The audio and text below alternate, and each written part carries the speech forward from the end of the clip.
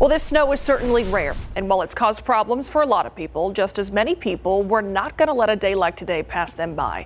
From skiing to sledding to building a snowman, some even dressing up their pets to enjoy this winter wonderland. Our Tiffany Huerta shows us how South Texans got creative with this winter weather. Oh my, it's one of the first times I've seen snow ever since like 2017. I'm from South Texas, like way down south. So this is one of my first times seeing like real snow. This is real snow. Snow in San Antonio?